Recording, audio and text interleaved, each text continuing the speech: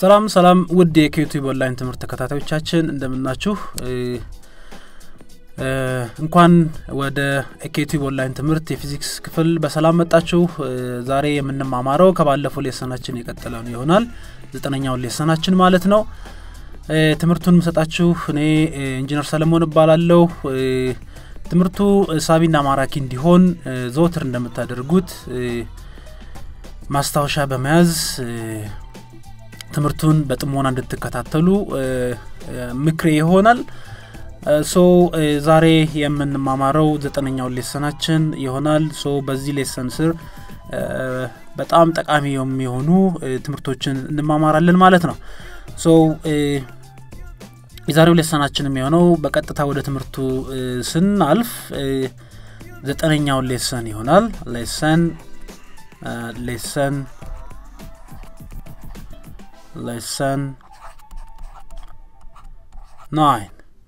9ኛው ሌሰን ይሆናል ማለት ነው ኦኬ ሶ በዚህ ሌሰን ስር የምንማማረው የመጀመሪያው ርዕሳችን የሚሆነው ኢንስታንታኒየስ ስፒድ ይሆናል ማለት ነው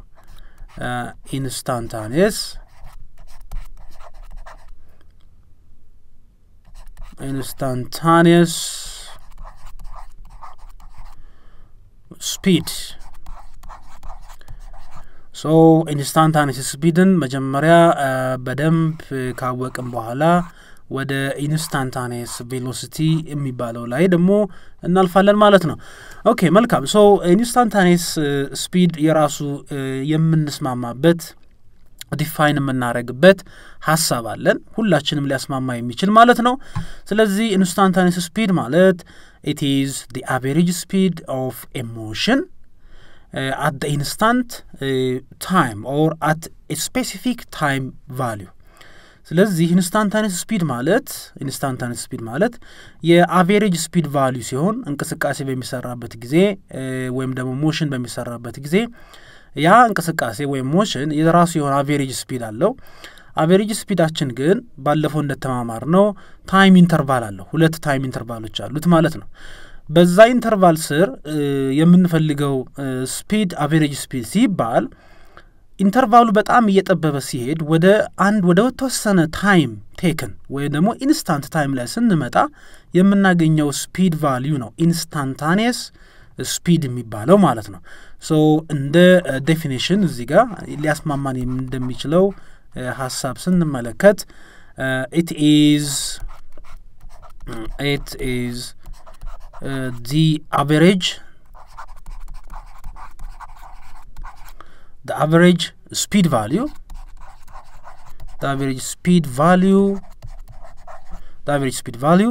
at the instant of time at the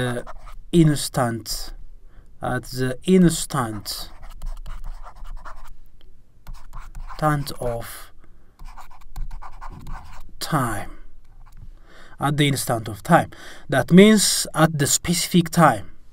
ይሄ ማለት በምን መግለጽ እንችላለን or at a specific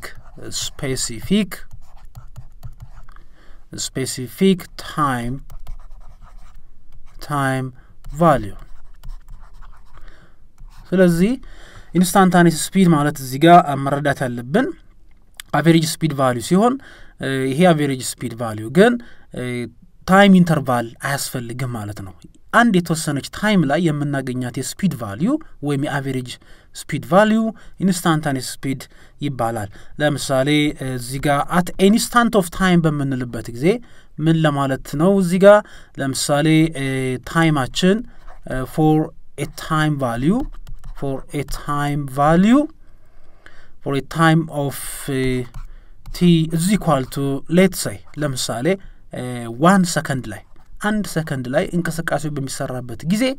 ያለችው የአቨሬጅ ስፒድ ቫልዩ ኢንስታንታኒየስ ስፒድ ይባላል ታይማችን ሌላኛው t is equal to ለምሳሌ 2.5 ሰከንድ ላይ እና የመሳሰሉት እነዚህ ስፔሲፊክ ታይም ቫልዩ ላይ አቨሬጅ ስፒድን ፈለግን ማለት ያንድን እንቅስቃሴ ኢንስታንታኒየስ ስፒድን ፈለግን ማለት ነው ሶ በዚህ መልኩ ኢንስታንታኒየስ ስፒድን አንደርስታንድ ማድረግ ይጠበቅብናል ማለት ነው ሶ this instantaneous speed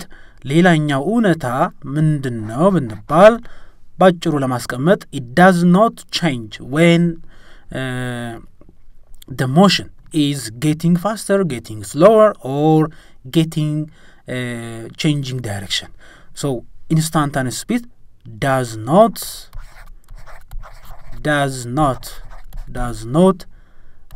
change when the motion እንቅስቃሴያችን ማለት ነው when the motion is getting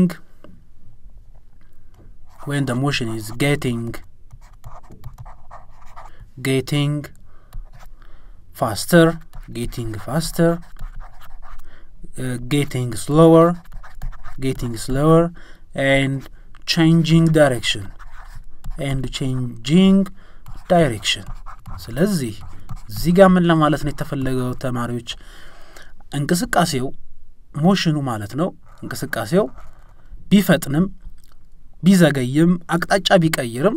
ኢንስታንታኒየስ ስፒድ ቫልዩ ለዛ ስፔሲፊክ ለሆነ እንቅስቃሴ መቼም ቢሆን አይቀየርም ይሄ ምክንያቱ ምንድነው ብንባል ለምንድነው የማይቀየረው ሞሽኑ ሲፈጥን ሲዘገይና አቅጣጫ ሲቀይር ለምንድነው ኢንስታንታኒየስ ስፒድ ቫልዩ የማይለዋወጠው ብንባል ምክንያቱም ኢንስታንታኒየስ ስፒድ ምን ስለሆነ ነው ስኬለር ፊዚካል ኳንቲቲ ስለሆነ ማለት ነው በማግኒቲዩድ ብቻ ነው የሚገለጸው በአቅጣጫ ስለማይገለጽ ስለዚህ ምክንያታችን የሚሆነው this is because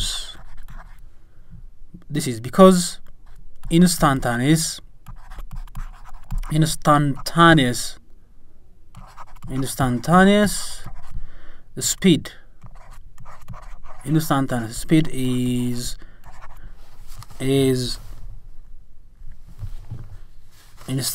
speed is a scalar physical quantity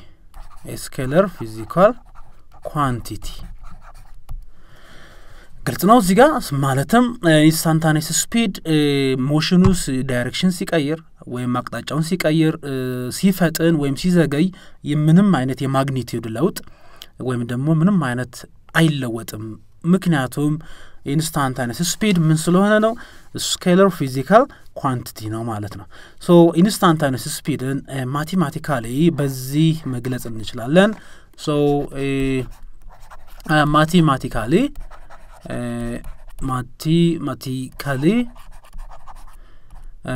it is given as follows it can be given as follows ያ ማለት ኢንስታንታኒየስ ስፒድ በዚህ እንገልጸዋለን v instant is equal to ወይም ኢንስታንታኒየስ ስፒድ በሚለው እናነባዋለን is equal to the average speed value but እዚህ ጋር ምን ኮንዲሽን አለን but the time interval delta t change in time ወደ ምን መጠጋት አለበት ብለናል ወደ 0 መጠጋት መቻል አለበት ብለናል ስለዚህ change in t ማለት t2 minus t1 የምንለው ዲፈረንሱ የታይም ኢንተርቫሉ ሞሽኑ ሲሰራ ወደ ስፔሲፊክ ታይም መጠጋት መቻል አለበት ወይ ወደ t1 ለምሳሌ ዴልታ ቲ ማለት እዚህ ጋር t2 minus t1 ሶ ታይማችን ስፔሲፊክ ታይም ነው ስንል ወይ ወደ t2 ወይ ወደ t1 መጠጋት መቻል አለበት ልዩነቱ እዚህ ጋር t2 ሲቀነስ t1 ልዩነቱ ወደ ምን መጠጋት መቻል አለበት ወደ 0 መጠጋት መቻል አለበት ስንል ታይማችን t ይሄ t ምንለው might be t1 ሊሆን ይችላል ወይም ደግሞ tያችን ሌላኛው it may be equal to t2 ወደ ስፔሲፊክ ታይም ይመጣል ማለት ነው ስለዚህ በዚህ መልኩ ምን ማለት አለብን መረዳት መቻል አለብን so instantaneous speed is equal to the average speed value of a motion when the time interval is become to a specific time value. So በዚህ መልኩ instantaneous speed value ማወቅ ይጠበቅብናል ማለት ነው። Okay, so instantaneous speed በዚህ ከተመለከትን instantaneous velocity እንመልከት። instantaneous velocity. Okay, so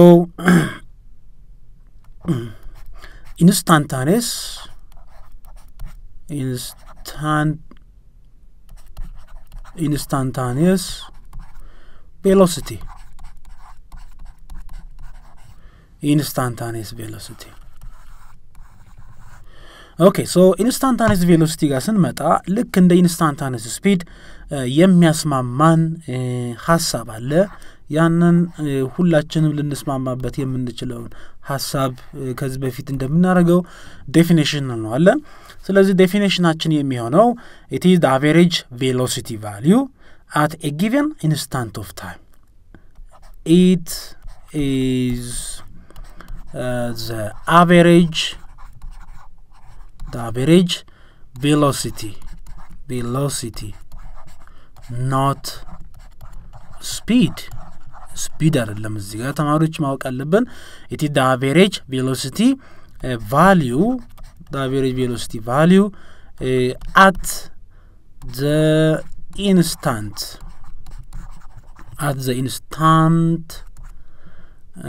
or a specific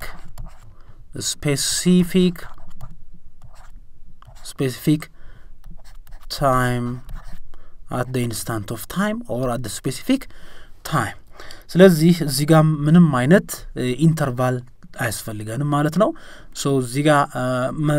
ማሰብ ያለብን ልክ እንደ instantaneous speed no need of time interval,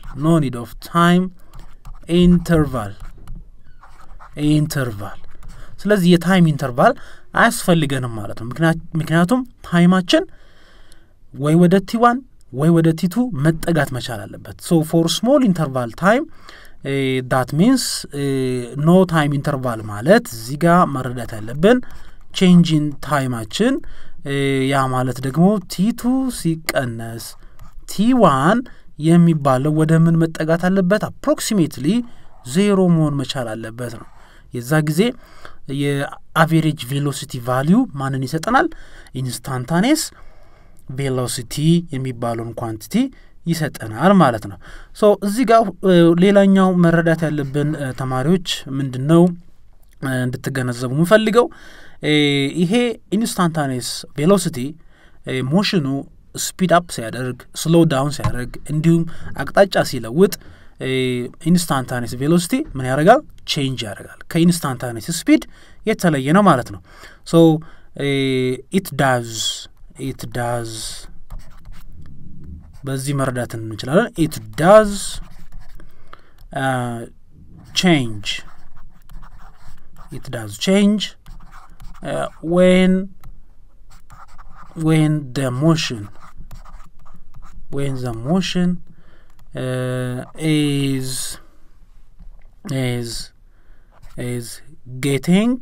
is getting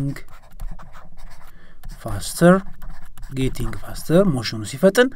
instantaneous velocity ይለወጣል። again when the motion is getting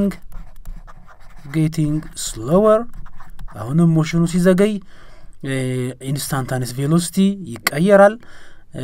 then when the motion is changing direction አቅጣጫ ሲለውጥም ምን ያደርጋል? instantaneous velocity change ያደርጋል። ሶ በዚህ መልኩ instantaneous velocity መረዳት ይጠበቅብናል ማለት ነው። ይህ የሆነው ለምንድነው ብንባል this is because velocity is a vector physical quantity or instantaneous velocity is vector physical quantity. So this is because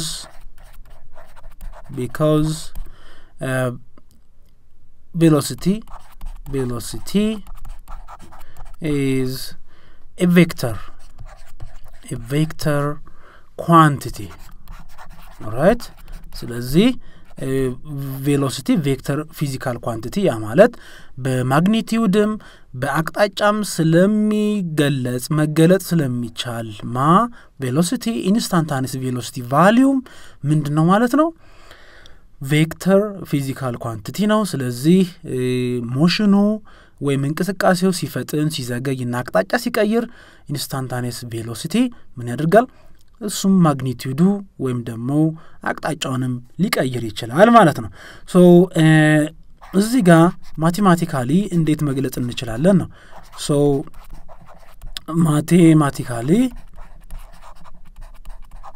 ማቴማቲካሊ it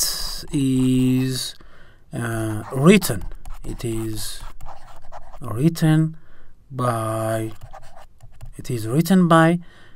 instantaneous velocity ከላይ አሮን አስቀምጣለን ቬክተር ስለሆነ instantaneous velocity is equal to the average velocity value when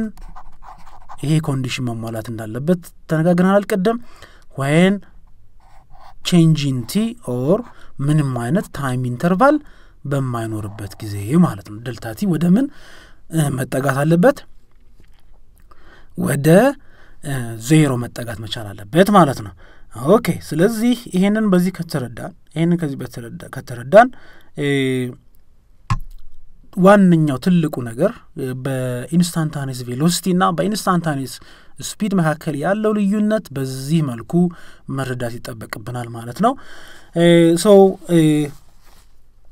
በደንብ ግልጽ እንደሆነላችሁ እርግጠኛ ነኝ ወደ ቀጣዩ ሌሰን ወይም መማማሪያ ርዕስ ሳልፍ ማነው ርዕሳችን uniformly accelerated motion የሚለውን እንማማራለን ማለት ነው ኦኬ ሶ uniformly accelerated motion ከመማማራችን በፊት acceleration ምንድነው የሚለውን እንይስቲ what mean by acceleration ምን ማለት ነው ኦኬ ሶ ይሄንን የመማማሪያ ርዕስ እንወስዳለን acceleration የሚለውን ማለት ነው acceleration so acceleration በምን ይወከላል small letter a አርገን ከላይ small r-ን አስቀምጣለን acceleration ይወክልናል ስለዚህ acceleration ከዚህ ምን ተረዳን ቬክተር ኳንቲቲ እንደሆነ so ምን ማለት ነው acceleration እንዴት ነው ልንረዳው የምንችለው acceleration ስንል so acceleration ምንድነው ብንባል ሊያስማማን የሚችለው it is a quantity like in the minute quantity in the force in the speed in the velocity in the displacement in the average speed in the instantaneous speed in the instantaneous velocity quantity no it is possessed by a moving object when the object is getting faster getting slower and getting changing direction so እዚህ ጋር እንደ ሐሳብ ልንስማማበት የምንችለው ምንድነው acceleration is a quantity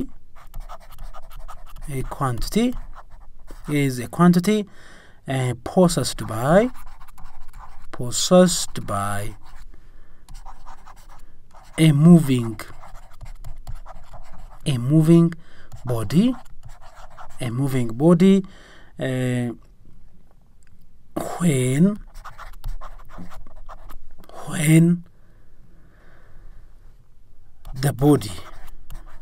when the body is getting faster getting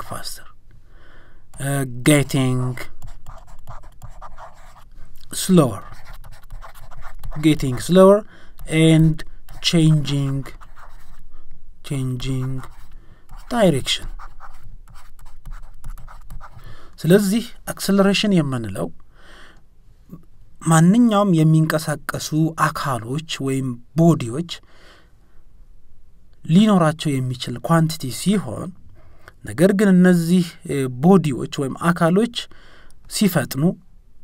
getting faster and ሲዘገዩ getting slower and አቅጣጫ ሲቀይሩ changing direction እነዚህን ሁሉ ሲያከናውኑ ሊኖራቸው የሚችለው ኳንቲቲ ነው ወይም ደግሞ ፖሰስድ ሊያደርጉት የሚችለው ኳንቲቲ ነው በሚል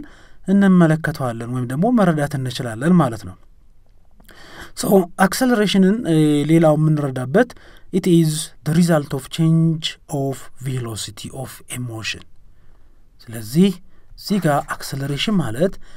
ሁሉ ጊዜ ማለት ነው it is the result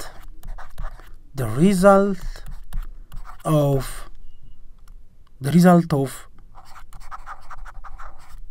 change in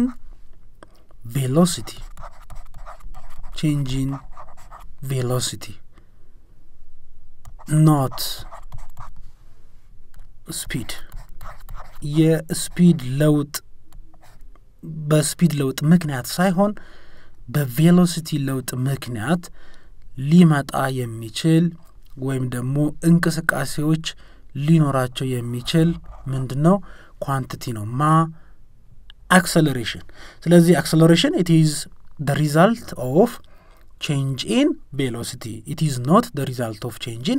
speed ስለዚህ ስፒዱ ቢለዋወጥ የቬሎሲቲ ለውጥ እስከሌለ ድረስ acceleration ሊኖር አይችልም ማለት ነው ስለዚህ የቬሎሲቲ ለውጥ ካለ ሁሉ ጊዜ ዜሮ ያልሆነ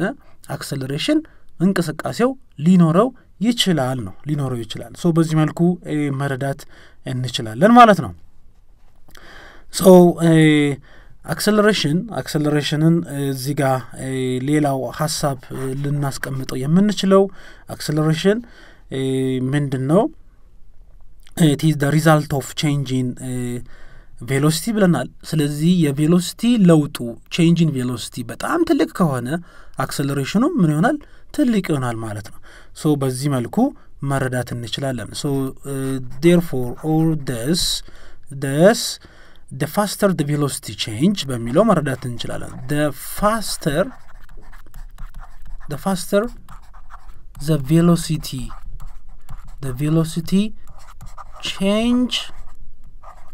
change the greater the acceleration changes the greater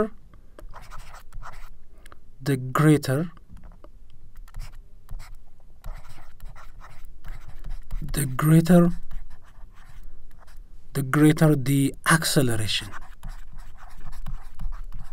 ምንድነው እዚህ ጋር ተረዳነው acceleration ትልቅ እንዲሆን change in velocity ትልቅ መሆን መቻል አለበት ነው ስለዚህ acceleration የማን ምክንያት ነው ብለናል የቬሎሲቲ ለውጥ ስለዚህ የቬሎሲቲ ለውጡ በጣም ትልቅ ከሆነ የሚፈጠረው acceleration ምን ይሆናል ትልቅ ወይም greater ይሆናል so directly proportional ናቸው በሚለው መመልከት እንችላለን ማለት ነው so clearly በግልጽ ቋንቋ acceleration ምን ማድረግ እንችላለን እንደ definition የምንስማማበት ሐሳብ የሚከተለው ሊሆን ይችላል ማለት ነው so this acceleration it can be defined as follows እንደሚከተለው define እናረጋው እንችላለን so ምን ማለት እንችላለን it is the change in velocity it is the change in velocity speed መሆን የለበትም the change in velocity per unit time በተሰጠው ታይም ቫልዩ ላይ ምን ያህል ቬሎሲቲ ቼንጅ አደረገ ነው ስለዚህ ለምሳሌ ሞሽኑ የሚሰራው መነሻ ታይም ይኖራል 1 ሰከንድ ሊሆን ይችላል መጨረሻው ሰዓት ታይም ደግሞ ወይም ጊዜ 2 ሰከንድ ሊሆን ይችላል ስለዚህ በአንድና በሁለት ሰከንድ መካከል ያለው ልዩነት የ1 ሰከንድ ልዩነት አለ በዚህ ኢንተርቫል ውስጥ ቬሎሲቲው ምን ያህል ለውጥ አደረገ ነው ስለዚህ ያ ቬሎሲቲ የተለወጠው ቬሎሲቲ የጨመረው ቬሎሲቲ ሲካፈል ለታይም ዲፈረንሱ ማንን ይሰጠናል ማለት ነው አክሰለሬሽን ይሰጠናል ሶ አክሰለሬሽንን ማቴማቲካሊ እንደዚህ መግለጽ እንችላለን ሶ ኢን ኢኩዌሽን ፎርም ማለት ነው ሶ ማቴማቲካሊ acceleration is given by the following equation or formula the following equation so acceleration is equal to the rate of change of velocity or the change in velocity per unit time no per unit time so change in velocity ሲካፈል time taken okay so change in velocity it may be like this one change of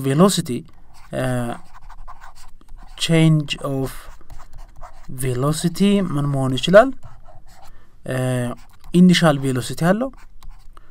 ከኢኒሻል ቬሎሲቲ ወደ ምን ለውጥ ሊያደርግ ይችላል ወደ ፋይናል ቬሎሲቲ ሊለውጥ ይችላል ስለዚህ ኢኒሻል ቬሎሲቲ ላይ ታይም ቴክን t1 አለው ፋይናል ቬሎሲቲ ላይ ታይም ቴክን ምን አለው t2 አለው ስለዚህ ታይሙም ከt1 ወደ ማን ይለወጣል ወደ t2 ስለዚህ change in t ማለት t2 minus t1 ነው ማለት ነው change in t ማለት t2 minus t1 ነው ስለዚህ ለውጧ change in t ትባላለች let's say ያቺ t time value t እንበላት ስለዚህ accelerationን እንዴት መጻፍ እንችላለን ማለት ነው so therefore acceleration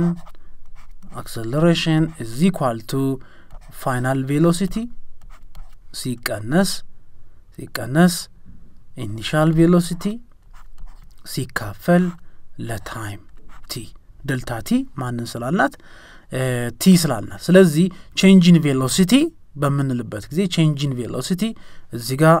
change in velocityችን ያልነው ማንን ነው change in velocity ማለት ይሄ ማለት ነው change in velocity ይሄ ማለት ከv0 ወደ vf ከሄደ change in velocity ማን ነው ማለት ነው ፋይናል ቫልዩ የቬሎሲቲው ሲቀነስ ኢኒሻል ቫልዩ ይሆናል ማለት ነው ስለዚህ ከፋይናል ቬሎሲቲ ላይ ኢኒሻል ቬሎሲቲን ቀንሰን ሲካፈል ለታይም ቴክን ማን ይሰጠናል ማለት ነው አክሰለሬሽንን ይሰጠናል ሶ አክሰለሬሽን የራሱ የሆነ አግሪድ የሆነ SI ዩኒት አለው ሶ SI ዩኒት ደግሞ ሜትር ፐር ሰከንድ ስኩዌር ይባላል ማለት ነው ሶ በዚህ መልኩ መጻፍ እንችላለን its unit is meter per second square ማለት እንችላለን ማለት ነው meter per second square velocity meter per second ነው time second ነው ስለዚህ እነዚህን ዩኒቶች ስናካፍል ያ ማለት እዚህ ጋር ያ ማለት velocity ማን ነው meter per second ነው ሲካፈል ታች ማን አለን ሰከንድ አለን ስለዚህ ምንን ይሰጠናል ማለት ነው ሜትር ፐር ሰከንድ ይሰጠናል ማለት ነው ሶ ሜትር ፐር ሰከንድ ስኩዌር ይሰጠናል ሶ the SI unit of acceleration is meter per second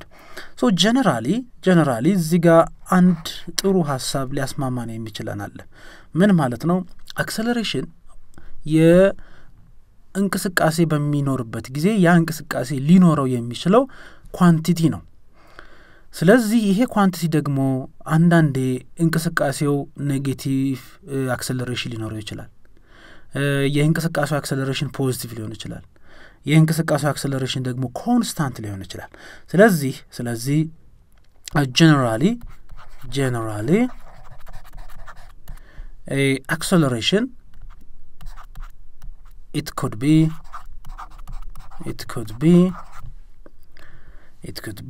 a positive it could be positive value ሊሆን ይችላል it could be positive when machine positive when the motion is when the motion is faster when the motion is faster ይህ ማለት ደግሞ ምንድነው ብንባል ሞሽኑ ፋስተር ነው ማለት ፋይናል ቬሎሲቲው የእንቅስቃሴው ከማን ይበልጣል ማለት ነው ከተነሳበት ቬሎሲቲ ይበልጣል ስለዚህ እዚህ ጋር change in velocity ስንፈልግ ከፋይናል ቬሎሲቲ ላይ ማንን መቀነስ አለብን ብለናል ላይ ስለ አክሰለሬሽኑ ስናወራ ኢኒሻል ቬሎሲቲ መቀነስ አለብን ስለዚህ vf ከv ኖት ከኢኒሻል ቫልዩ ስለሚበልጥ change in velocity ምን ሆነ ማለት ነው ፖዚቲቭ ነው ማለት ነው ፖዚቲቭ ነው ይሄ ከማን የተለየ ነው different from 0 and different from negative value ስለዚህ change in v ፖዚቲቭ ነው የዛ ጊዜ ፋይናል ቬሎሲቲው ከኢኒሻል ቬሎሲቲው ከበለጠ ሞሽኑ ፋስተር ነው ሶ አክሰለሬሽን ምንድነው የሚሆነው ሁሉ ጊዜ ፖዚቲቭ ይሆናል ማለት ነው ነገር ግን አክሰለሬሽናችን ኔጌቲቭ ሊሆን ይችላል ነው ሌላኛው ደግሞ acceleration of emotion could be negative it could be negative when መቼ ነው እዚህ ጋር ደግሞ when the motion slows down ሞሽኑ ስሎው ዳውን ሲያደርግ ወይ ደግሞ ሪታርዴሽን ሞሽን በሚሆንበት ጊዜ ማለት ነው ስለዚህ እዚህ ጋር የምንረዳው ምንድነው ፋይናል ቬሎሲቲው ከኢኒሻል ቬሎሲቲው ምን ያደርጋል ያንሳል ሁሉ ጊዜ ሶ እዚህ ጋር change in velocityያችን ደግሞ ምን ብለናል ከፋይናል ቬሎሲቲ ላይ ኢኒሻል ቬሎሲቲ ነው ምንቀንሰው ስለዚህ ፋይናል ቬሎሲቲ ከኢኒሻል ቬሎሲቲ ስለሚያንስ change in velocity ምን ይሆናል ማለት ነው ኔጌቲቭ ይሆናል ሶ ኔጌቲቭ ከሆነ አክሰለሬሽናችንም ኔጌቲቭ ይሆናል ነው ሌላኛው እዚህ ጋር ደግሞ አክሰለሬሽናችን ምን መሆን ይችላል ኮንስታንት ሊሆን ይችላል ነው ኮንስታንት የማይለዋወጥ ማለት ነው ሶ acceleration could be constant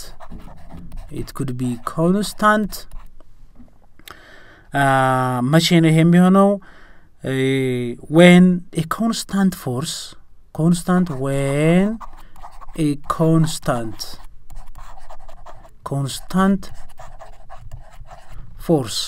F ማለት ነው is applied on the body ስለዚህ እዚህ ጋር መረዳት ያለብን ፎርሳችን ኮንስታንት ከሆነ ያንን እንቅስቃሴ ለመፍጠር አፕላይ የሚደረገው ወይም ደግሞ የሚተገበረው ፎርስ F አፕላይዳችን ኮንስታንት ከሆነ በቫልዩ የማይለዋወጥ ከሆነ አክሰለሬሽን እዚህ ጋር ምንድነው አክሰለሬሽን ምንድነው ኮንስታንት ነው ስለዚህ እንቅስቃሴ ይሰራል ማለት ነው አክሰለሬሽኑን ኮንስታንት አድርገው ይሄንን ሞሽን ዩኒፎርምሊ አክሰለሬትድ ሞሽን ልንለው የምንችለው ማለት ነው ስለዚህ ዩኒፎርምሊ አክሰለሬትድ ሞሽን ማለት የእንቅስቃሴ አይነት ሲሆን የእንቅስቃሴው አክሰለሬሽን ደግሞ ታይም ቱ ታይም ምንም አይነት ለውጥ የማያደርግ ከሆነ ነው ዩኒፎርምሊ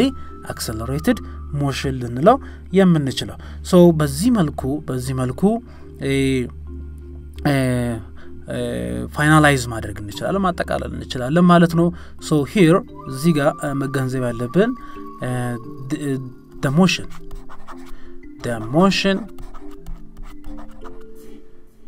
done by the body at constant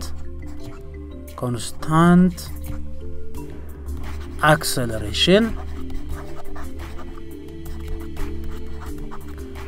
is called uniformly